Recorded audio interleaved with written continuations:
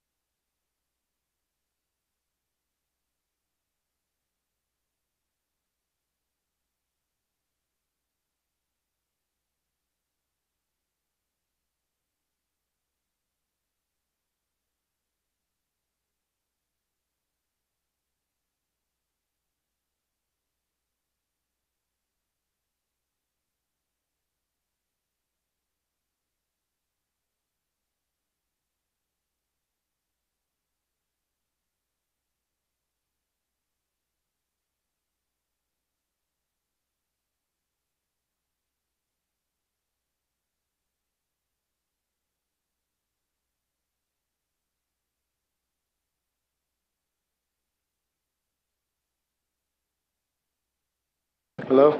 Great. Yeah.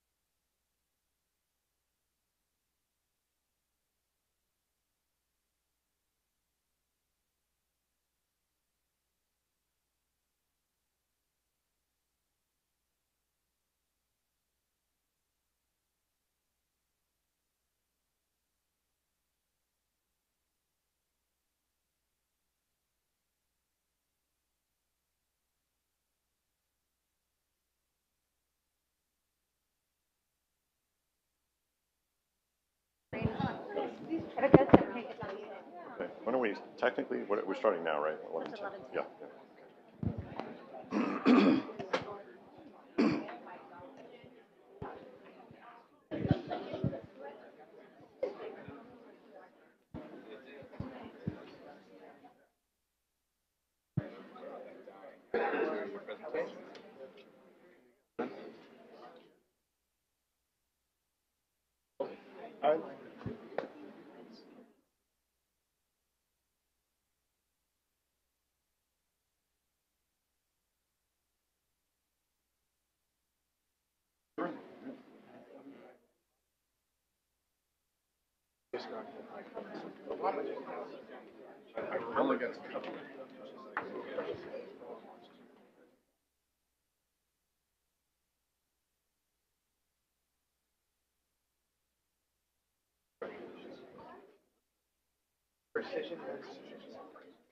That's as far as I can go. I'm running off the course, but I got you about that much. That's cool.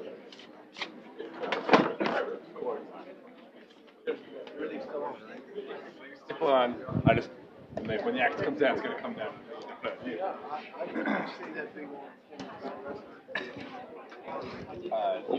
Turn your mic on and off. Toggle at the top. Tell me when you're ready. Yeah, we want to announce that. No F bombs right now. Yeah, whenever he's done introducing, click it on. Sounds good. Okay, we'll go ahead and get started. My name is Dan Greenwald. I'm on the SIMCA board, and it's my pleasure today to introduce Esteban Gonzalez Burchard. Esteban graduated from Stanford here with his MD in 1995, after which he went to the Brigham and Women's Hospital for his internal medicine training before returning to California for pulmonary and critical care at UCSF. And he's remained at UCSF since 2001, where he's been on faculty focusing on translational medicine and genomics. He's director of their health, genes, and environments project, as well as the Asthma Origins project. And his area of focus, as you'll learn today, is really on the ethnic and race-specific genetic factors that influence susceptibility to asthma and other diseases, as well as response and toxicity to medications. And recently he was selected amongst a very few scientists and physicians to be part of President Obama's Precision Medicine Initiative, which was announced this year at the State of the Union address. So again, my pleasure. We'll have time for questions at the end of his talk.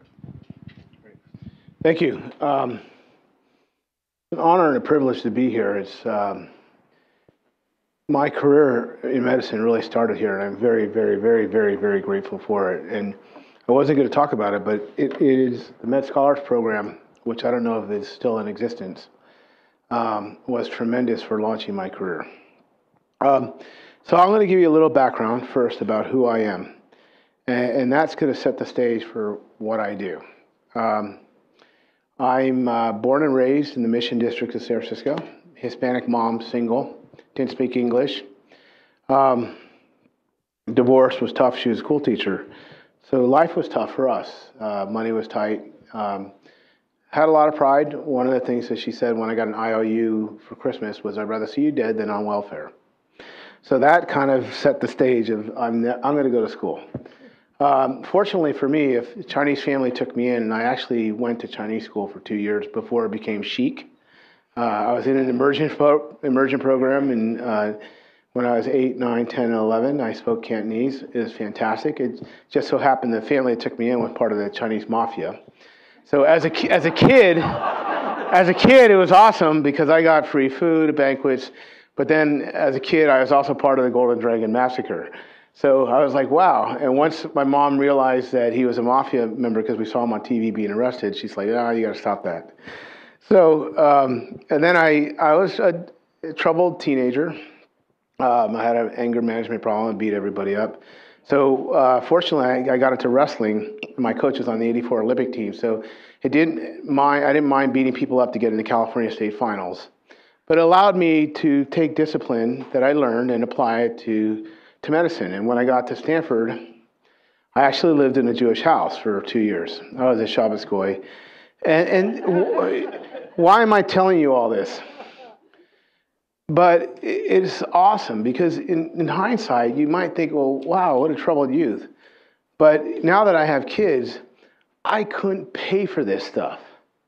Even if I wanted to send my kid to go see a Chinese immersion program and hang out with the mafia, I couldn't pay for that. I couldn't pay for them to live in a Jewish house. I couldn't pay for them to have an Olympic coach as a wrestling team member and then NCAA finalist as my study partner. But it really provided a unique lens of how I view medicine. And you're going to see that played out because I got some wonderful training at Stanford, wonderful training in translational research. And this is back before we knew it was called translational research. I was just doing it. And it was neat. So this is how I look at medicine now. Here's a clinical vignette. What if you were the patient, Mr. Sherman Chow, and we gave you a drug to treat your heart disease? Would you take it knowing that it doesn't work? So here's the example. Just happened, March of 2014. The Attorney General of Hawaii just sued Bristol Myers Squibb, Sanofi Aventis, for marketing a heart medication called Plavix. It's a blood thinner. You get a stroke or have a heart attack or a stent, you're going to get this drug. But what they knew, and they didn't disclose, is it doesn't work in 55% of Asians. It doesn't work in 65% of Pacific Islanders.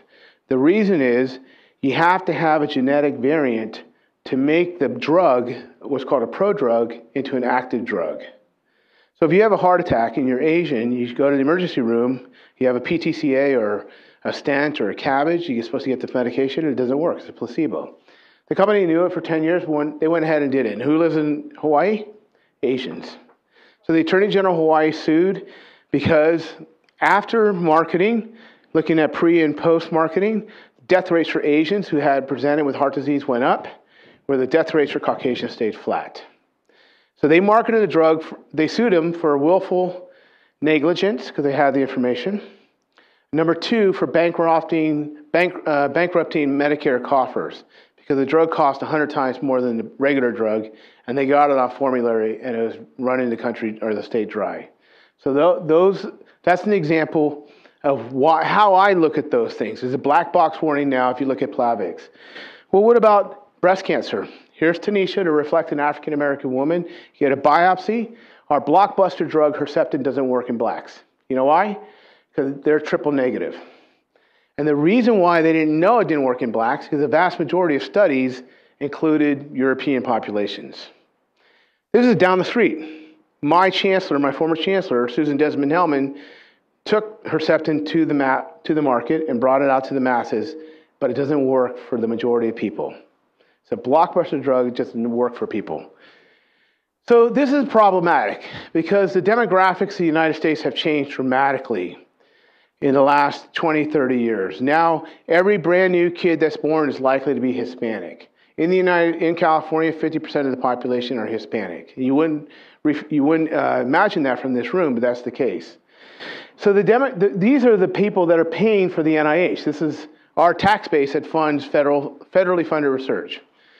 Well, we recognized, and I was very pleased to be part of this, that in the 80s, we as physicians realized that, gee, women present for heart disease differently than men.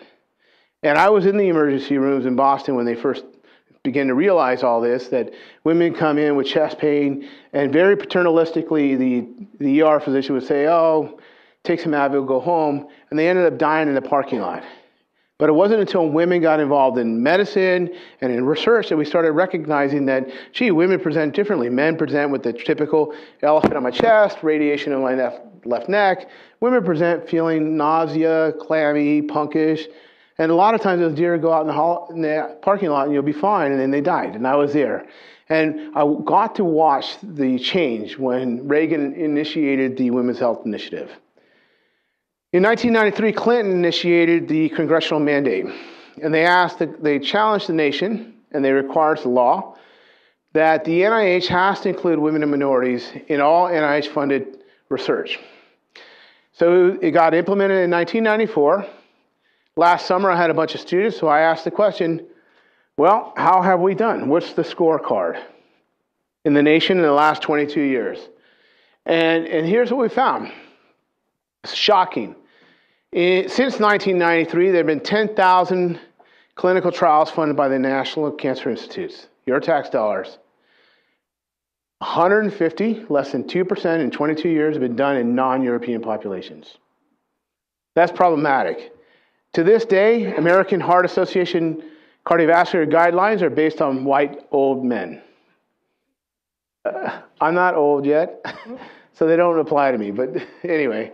But the point is, we need to encourage community participation on all fronts. And there's multiple reasons to why we have these numbers. But this is what we've just published.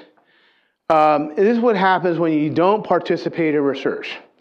I took an army of students, undergraduates, high school students, postdocs, PhDs, MDs, and we used the Freedom of Information Act. We used my inside connections at the NIH. We used PubMed. We created algorithms to track how many publications that are funded by the NIH had included non-European populations. What you can see on this axis is less than 5%. This is the year, so here's 2013, the percentage. This is 5% right here. Out of all minorities, non-Europeans, maybe 5% max. And that includes Asians right here, Pacific Islanders, Indians from India, Asians. So out of the entire U.S. population, 300 million individuals, less than 5% of all NIH-funded research has included non-European populations. This is not only a social justice problem because people are paying the taxes to fund the NIH, but it's a missed scientific opportunities, and that's what I'm going to talk about. I believe in social justice, part of what we do, but I'm a scientist, and so I have to do things that are clinically actionable, and that's what we're going to do. When we look at modern genetic studies, and we published this in the journal Nature a couple years ago, 96% of all modern genetic studies, European populations. That's fine if you think all risk factors are ubiquitous and common across populations, but we know that they're not. So by not including diverse populations, we're missing out on other genetic risk factors that may explain some of the differences that we see in disease prevalence. For example, I study asthma, but asthma is just the platform, but it's emblematic of a common disease. It's the most common pediatric chronic disorder in the world. And here what you see is the difference in prevalence in the U.S. population. Highest in Puerto Rican populations, lowest in Mexican populations, but 90% of all research focuses on Caucasian populations. Now, as an epidemiologist, you might say, well, that's due to reporting bias or confounding and so forth, but really hard to argue when you look at death rates. And this is actually very important for me because I did have the good fortune to go train in Boston. And when I was there, I was studying the genetics of asthma in minority populations, asthma severity. And I was shocked because if you go to Boston, there's like 10 hospitals all within a mile of each other. You got the best hospitals, Boston Children's Hospital, you got Brigham, BI, and so forth. When I was there, a young African-American teenager was found dead a block away from Boston Children, clutching his inhaler. Died of an asthma attack. I was not surprised at the time because at the time I was studying genetics of asthma severity, and we identified a gene that was associated with severity, but it was 40% more frequent in African Americans. 40%. So when I looked at those data, it was an aha moment for me. For the first time in my career, could I postulate that perhaps, or hypothesize that perhaps, the difference in racial difference with respect to prevalence of asthma or death rates from asthma, perhaps could in part be explained by genetic differences. And I was very pleased because those data went on to get implemented in ongoing clinical trials going on now, based on race, based on genetics background. Now, in parallel, while we were doing our study, GlaxoSmithKline, and here's the albuterol inhaler that we were looking at. This is an inhaler, every kid gets it, whether you're in downtown Palo Alto, Dubai, Hong Kong, Mexico City. If you have asthma, you're getting this. So we demonstrated that there are racial differences in response to medications, and that's what we see across the nation, across the world. But what we didn't know was that GlaxoSmithKline, the company, was marketing a drug, and they called the SMART trial, in which they compared African Americans and Caucasians, and they had to abruptly hold the trial. But the FDA required that they include it in the package insert. Now, the package insert is something that we all get. Anytime we fill a medication, we get a package insert. And this happens to be one of the package inserts for one of the best asthma medications in the world, called Ceravent. Published by GlaxoSmithKline. They had some problems. They went ahead and published them, but they hid them. Because this is the package insert. We all get it as physicians, nurses, PharmDs, whatever. When we get it, it's the first thing we throw away, right? I'll tell you why you throw it away. Because it's huge. And here's the package insert for Ceravent. And you actually need a magnifying glass to see it. But I highlighted one component, and I circled it, that if you read really closely, it says if you're African American, you take this medication, you got an 8-fold increased risk of dying. Therefore, you have to take another medication to counteract the negative effects of a positive medication. The combination of a long-acting beta agonist and a long-acting inhaled corticosteroids is about $300 a month. So when I went and bought that little albuterol inhaler for my class I teach, it cost me $50 for albuterol. It should cost about 8 cents because it was developed in the early 50s. So, the patent should have expired. But the point is, here we're beginning to see racial differences, and now there are about 100 drugs for which there are significant racial differences. So here's my view of asthma. It's a complex disease, and that there are multiple factors that are helping to explain this observation.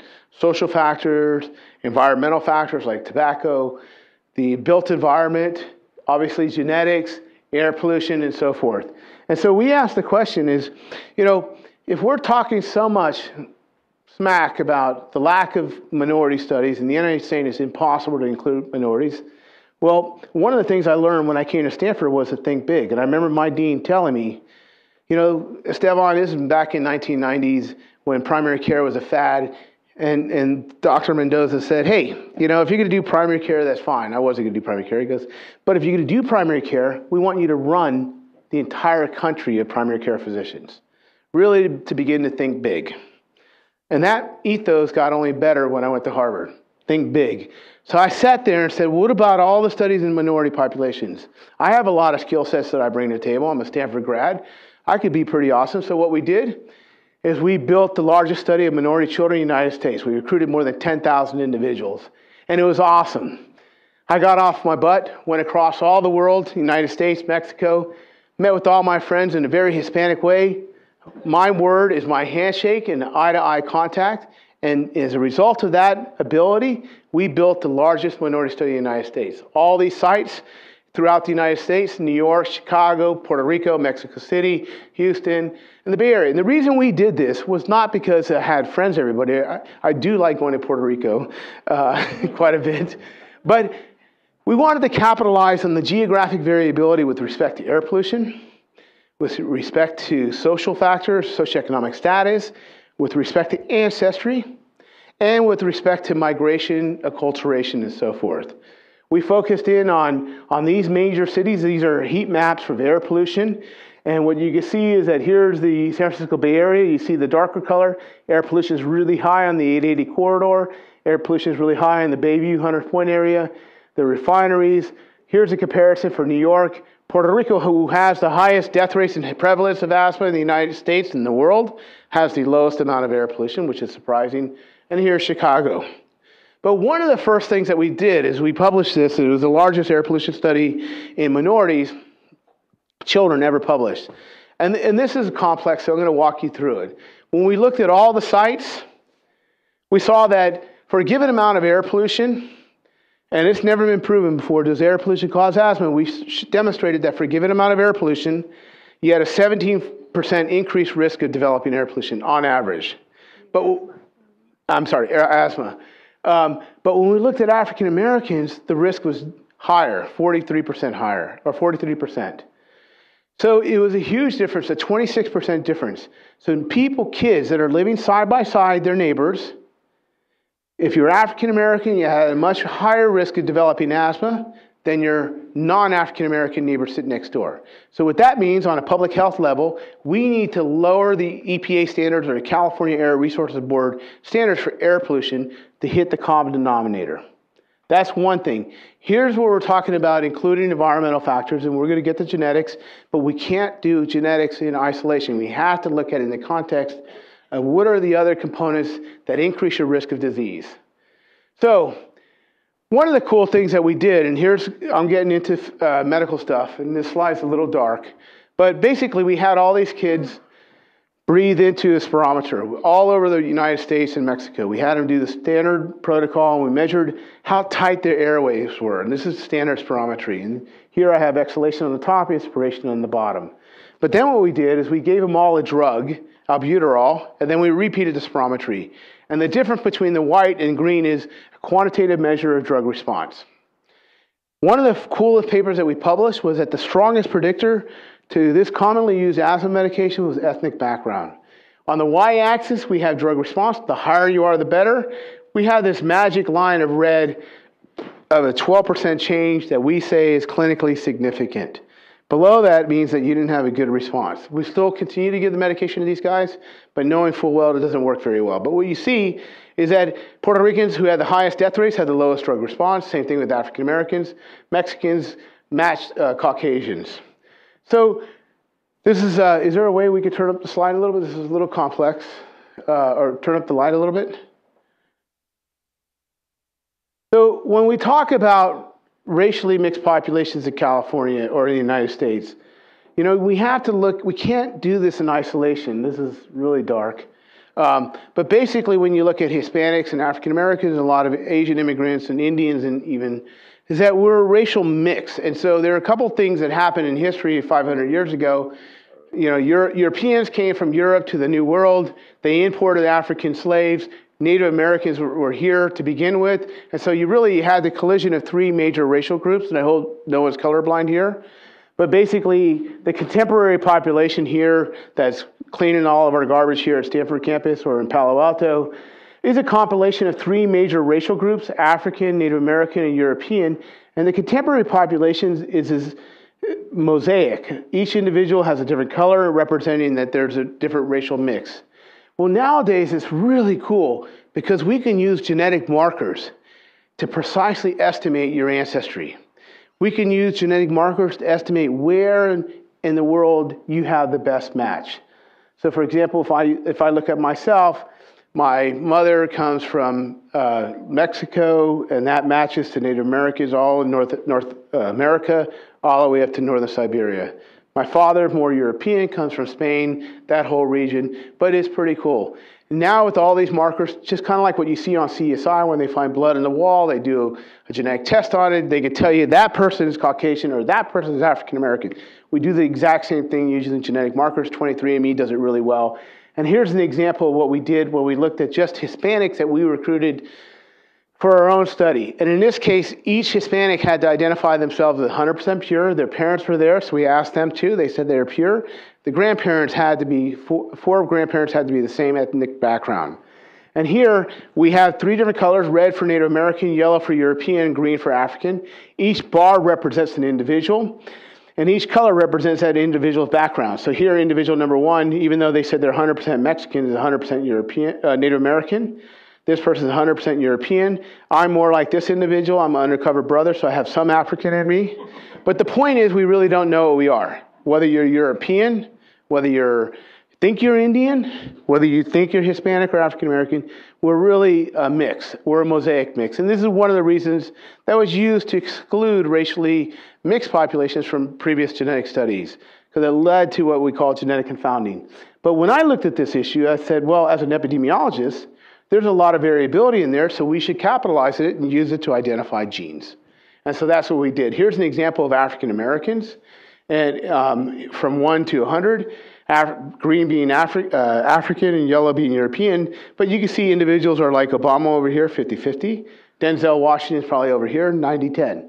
But the point is, even though we think they're a monolithic group, there's actually a lot of genetic variation in the population, and that could be leveraged to scientific advantage. So here's a cartoon of what your chromosomes might look like. And this is a karyotype.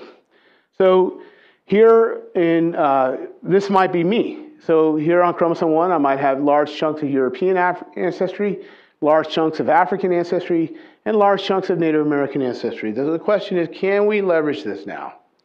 So a really cool story is we asked the question. We know that there's huge differences in asthma prevalence and severity in the U.S. by race. So what we did is we took thousands of kids from three major cohorts, one for Hispanics, one for African Americans. We assigned genetic ancestry at every region in the genome, and then we just did an association test to see if there are ancestral blocks that correlate with disease. And what Christine Yu did, who is a Stanford undergraduate, worked with Joanna Mountain, worked in my lab, was one of our best students at UCSF, got the UC Regent Scholarship, and then got her first author paper in Science this past May. Now is a postdoc here at Stanford, Christine Yu. What he did is he demonstrated by looking at just chromosomal chunks of ancestry, he was able to identify a new genomic region that was associated with asthma, and that's what we see here. And this meets statistical significance. But when we looked at it closely, like what was under that peak, we found two genes. One's called SMAD2 and one's called ZBTB7C. But that's cool. But what we're really interested in is, does it matter the type of ancestry at that particular gene? So for example, we know that diabetes prevalence is highest in Native Americans. So if you're looking for genes related to diabetes, do you think it matters if your insulin gene is European or Native American? That's the question. And that's the question we had here that Chris identified. Here on this line, we have this vertical line here, which is this pointer's not working. This is our odds ratios. So here is no risk at all. Anything to the right is an increased risk. We demonstrated that ancestry at this particular gene, if you're Native American, you had an increased risk. Whereas if you're European, you had no risk at all or protective. If you had African American ancestry, you had no risk at all. So where is this going? What it suggests to us is that there might be genetic variants that are private to Native American populations that increase the risk for developing asthma. And that might help to explain differences in asthma prevalence between different Hispanic groups, as well as differences between different racial groups in the US. So this is nice, and it's population genetics, and it's all good and fun, but I'm a physician, and I'm a physician scientist, and I only care about things if they're clinically actionable. I don't like the intellectual, theoretical stuff. I want something that I could take to the clinic and say, let's act on this. And so I showed you this. It's called spirometry. But the question is, In the United States, whether you know it or not, when you walk into a clinic, someone's looking at you and assigns a racial category to you. Did you know that?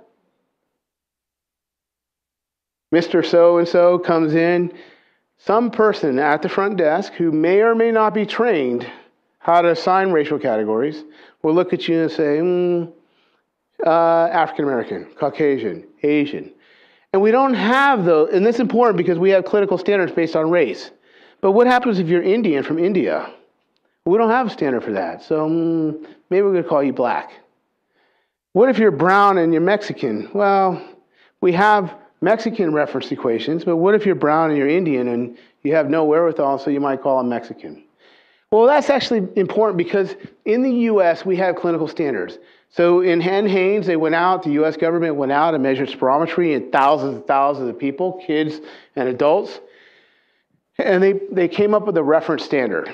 So why it's important, when you walk into a clinic, someone looks at you, and the tech gets that information, and you do spirometry, and the tech will say, there'll be a little pull down. Is he white? Is he black?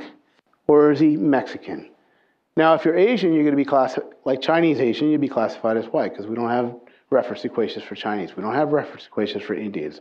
We don't have reference equations for other ethnic subgroups. So you have to fit into one of these three boxes. You're either male or female, above 20 or below 20. So this is important, okay?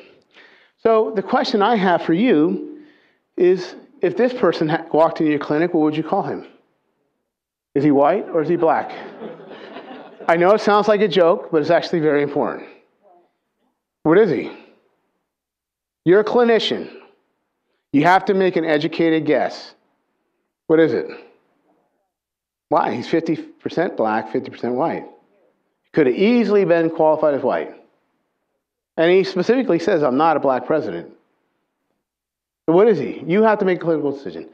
And this actually got thrown in my face when I was a young fellow, because I had an awesome experience. Remember I told you how I grew up? I had a unique lens. I had an African-American firefighter come into my clinic. On the job injury, he has an incentive to get disability benefits, right? Who wouldn't? On the job injury. The insurance company has an incentive not to pay. So the fire company sends them to me as an independent third party, and I have to make a decision, an agnostic decision. But then I thought to myself that, is he black or white? And I was learning how to do pulmonary function tests as a fellow.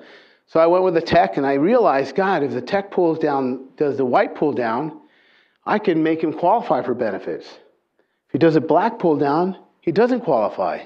So I had a lot of responsibility in my hand. So I went ahead and made him qualify for benefits.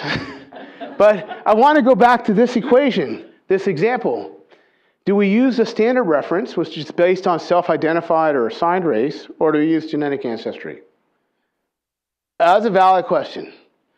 Because I got my great genetics training at Stanford, I had my wonderful childhood experiences that you couldn't pay for, and I got wonderful training at Stanford and Harvard and UCSF, and I was able to ask the question, where does he fit? Okay, and this is actually cool, because here's what we found. We measured genetic ancestry at 1 million markers in African Americans from a variety of different studies.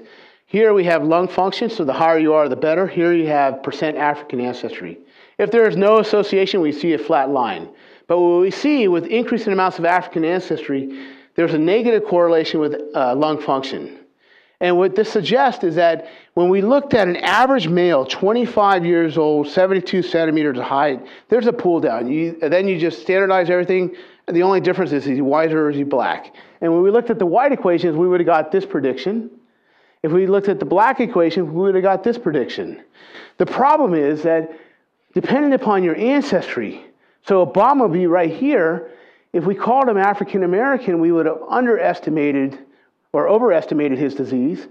If we called him Caucasian, we would have overestimated his disease or underestimated his disease. If we had Denzel, he would have been way over here because he's 90% African. We would have overestimated his disease. And what we demonstrated, what's nice about this story is we published it in the New England Journal, and we demonstrated by using genetic ancestry, in addition to standard pulmonary equations, we could improve upon the accuracy of lung diagnosis by as much as 15%. We went ahead and replicated in 5 independent cohorts, because that's the way I roll, and it was neat. And we got that published in the New England Journal, very nice editorial. But what was also cool is we went ahead, because no one believed us. And that was in 2010. So we said, and I'm a very big competitor. So I said, to hell with you guys. So we paired up with people at Stanford, paired up with the International Consortium, and we went ahead and did the largest study of Mexico Native Americans ever published. And it got into Science. And the reason it got into the journal Science was because we were able to demonstrate that the type of ancestry you have influences your risk of disease. But what we also were able to demonstrate, the type of Native American ancestry you have influences how accurate the diagnosis is of lung disease. So it was really, the press, the lay press, the modern press picked it up because it was really an advancement towards precision medicine. I no longer care of you as an individual of large masses. I care of you as Mrs. So-and-so that's coming to my clinic with lung disease, and we're fixing your lung disease. I don't know if you know, the comedian Bernie Mac died on the transplant list. He's African American. Perhaps if he had a better diagnosis, he might have been put on the transplant list way far in advance before he died. So what happens when we make misdiagnosis? What if I told you you had a tumor and there's like a 15% chance I might get the diagnosis wrong? Would you guys live with that? I wouldn't.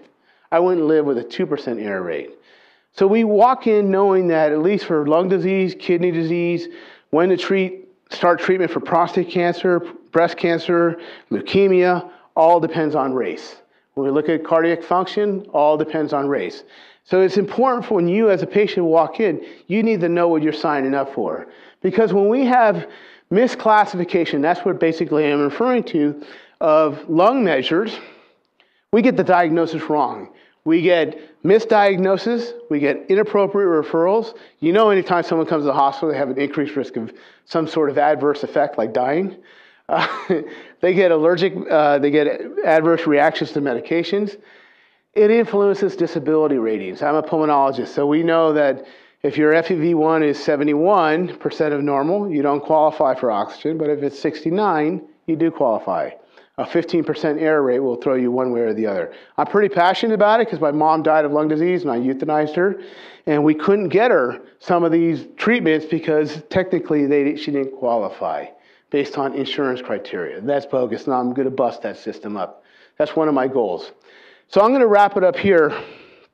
But what I'm advocating for is that we, the United States taxpayers, we as stewards of the NIH, and recently I got asked to be an advisor to Obama and Francis Collins, the head of the NIH, we need to be a little more inclusive. The U.S. right now, less than 40% of the population right now are non-Europeans. That's 40% of the tax base is coming from non-Europeans that fund the NIH.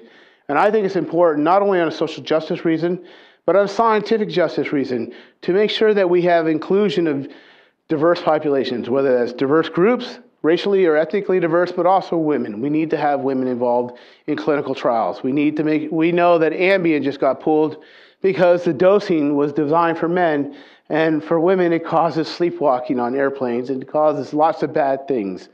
So they modify the dose. It's just like dosing for adults versus children. Children are not little adults. We need to include them in all clinical trials to make sure we get the diagnosis right and the therapies right. So my point is, when we look at populations, we do studies, whether they're in Europe or in India, you cannot generalize them and just bring them back to the U.S. and say, well, there's one-size-fits-all approach.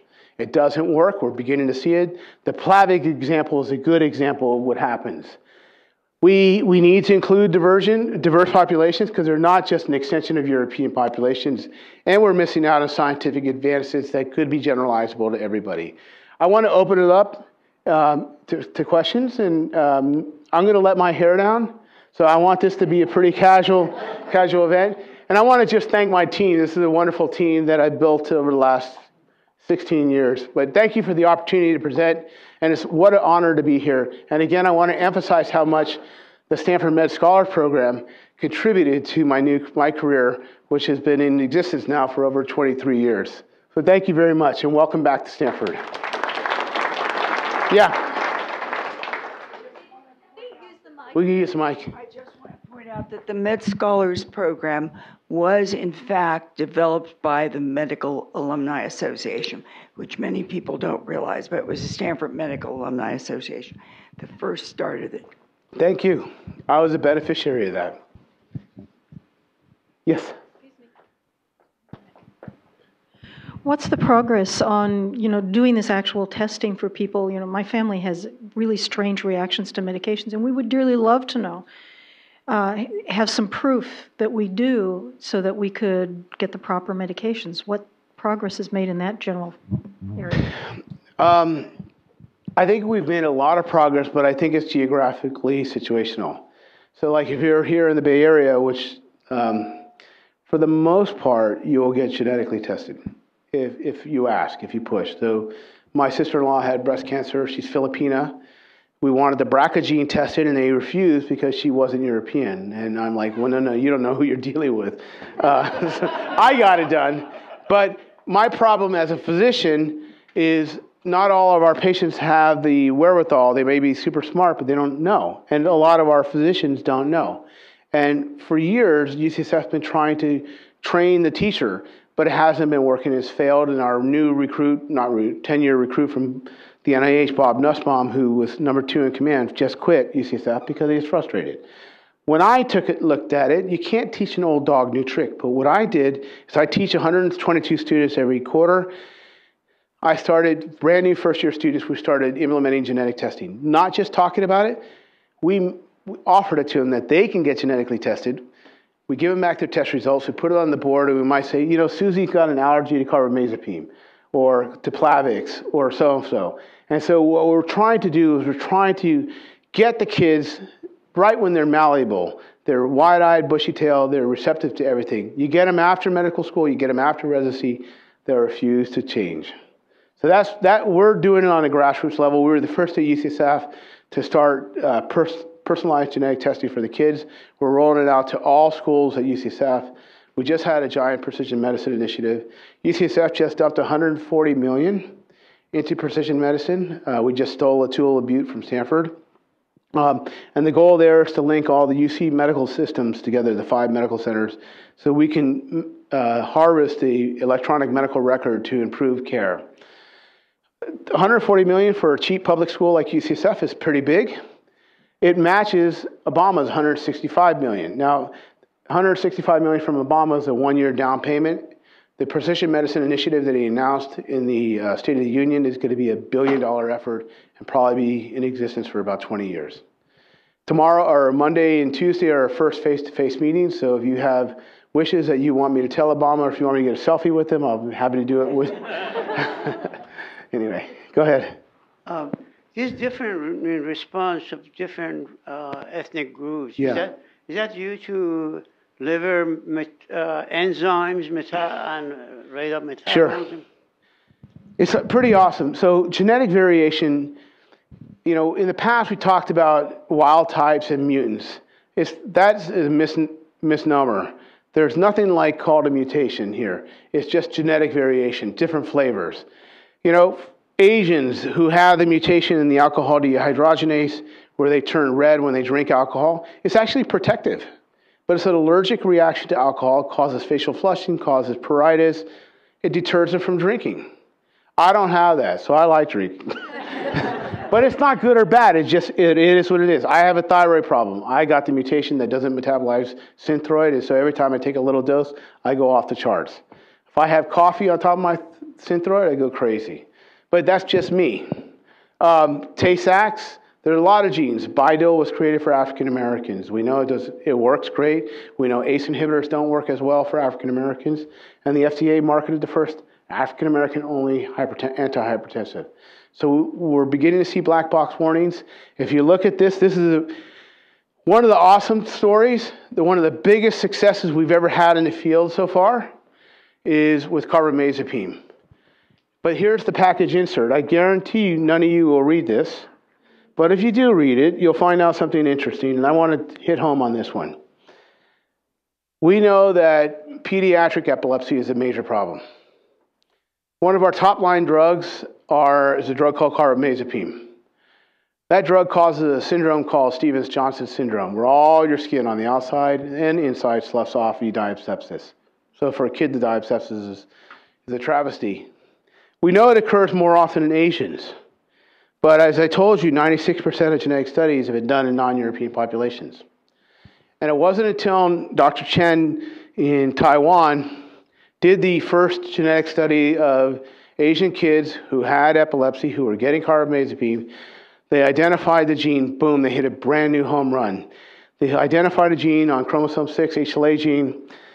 So they went ahead and replicated that study in different countries in Asia, and they were able to demonstrate that, yes, if you have a particular flavor of the gene, it's actually Asian flavor, that you have a 4,000-fold increased risk of developing Stevens-Johnson syndrome.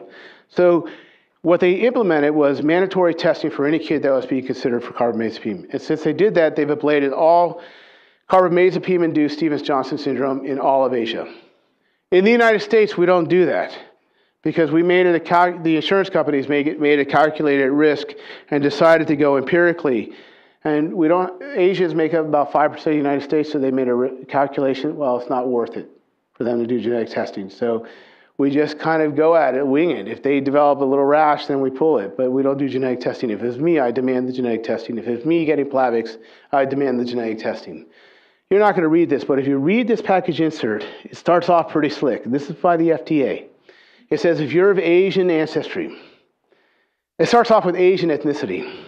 But then you could be white and have lived in Hong Kong as an expat, so then that doesn't count. Then it says if you're of Asian ancestry, you're at risk. If you read further, it says if you're of Asian ancestry at the HLA-B locus, then you need to get genetically tested. It says it right here. And that's fascinating. This is the home run and the quintessential example of where we want to go. Because I actually don't care what you think you are, if you're white, black, Hispanic. I actually care what your ancestry is, a particular gene. So if we can focus in on your gene, we can forget this whole idea of race, ethnicity, and just identify the variants that will be predictive of drug response. We do that for lung cancer. If you're Asian, you don't smoke, you're female, you walk into my lung cancer clinic, I know I'd be willing to bet your life on what your genetic mutation is. And what's even better is there's a drug that works just for you. And it gives you 6 more months of life called gemfitinib. Awesome. Based on the genetics of the tumor. And that's what we're trying to get to. Yes?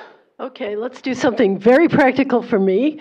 I work in a Native American clinic. So do you have an opinion on who should be genetically tested regarding what medications? Well, there are a lot of medications that have, about 100 medications that have racial warnings right now. Mm-hmm. And that list is going to go up as we are more inclusive. Part of Obama's big precision medicine initiative is to reflect the demographics of the United States. So I think we're going to find out a lot of information by that.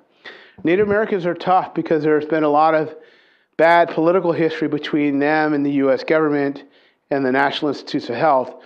The U.S. government and the NIH didn't do a good job, and they threw up their hands and said, well, forget it. You don't want to participate, don't participate. So they weren't included in the original genetic studies called the HapMap or the Human Genome Project. And that was one of the neat things about our paper in Science is we couldn't access Native Americans in the U.S., so we just said, hey, we got 1 million Native Americans in Mexico. Let's do it. And actually, the results from there are generalizable to the U.S. So it's the largest Native American study ever published, and that's why I got into Science.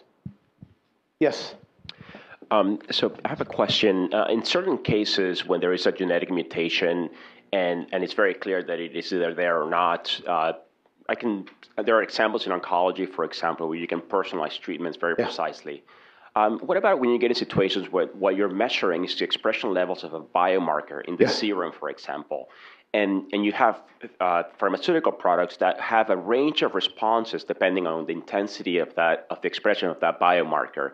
Do you have any thoughts on how those medicines ought to be regulated and what should be in the USPI, the package insert, in those situations where patients express the biomarker at different levels and therefore the therapeutic intervention can have a degree of effects on those patients? Mm-hmm. Well, the good example, I remember being here at Stanford, is PSA. Right? We have different standards for blacks versus whites. For blacks, the standard is you can have a high PSA, we won't start treatment. but what is black versus white, right? I'm 10% African. Am I black or am I white? It really matters what my ancestry is at my PSA gene, for example. So the FDA is struggling with this. In fact, the FDA a couple of years ago just held a meeting in Puerto Rico of all the FDAs in the Americas. So Brazil, all those countries, where we do clinical trials, Canada, United States, Mexico. And they all came here and said, well, we as the United States are doing all these trials in Brazil. But if you've ever been to Brazil, you know it's racially mixed. It's huge. It's like a rainbow, right? So how do we take clinical trials that are done there and generalize them? Do we measure ancestry? Well, most companies don't, because that's an additional expense of getting the blood, having to do genetic testing. But now a lot of companies are. They just are not releasing the data. So I think the field is moving that way. The FDA is requiring it. The FDA is requiring that we include women. The FDA is requiring that we include non-European population. And the FDA is requiring that we include kids. So as this information gets out there, it's going to be incorporated. It's slow to get out there because most of us as physicians, we took one class of genetics. I took it from Hunt Willard in 1990. But most of us don't know genetics. And it's fascinating because down the street, we are in Mecca here. This is Mecca. The Bay Area is Mecca. We have genomic health. You know what genomic health is doing? Awesome. For breast cancer, we have stages for breast cancer, stage 1, 2, 3, and then 1A, 1B. But now what we can do is we do a biopsy of the breast, and we can look at gene expression patterns. And based on your gene expression pattern, it dictates whether or not you would benefit from adjuvant therapy.